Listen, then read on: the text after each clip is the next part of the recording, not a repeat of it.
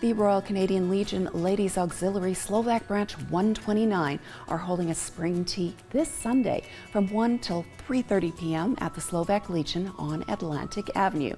Now they'll have a food hamper, penny auction, bake table, and a slightly used table. Tickets are $7 each and can be purchased by calling the Slovak Legion office in the morning. And the annual walk to make cystic fibrosis history is happening this Sunday at Marina Park. Registration will begin at 11 a.m., then the opening ceremonies, followed by the walk, a barbecue, and drinks.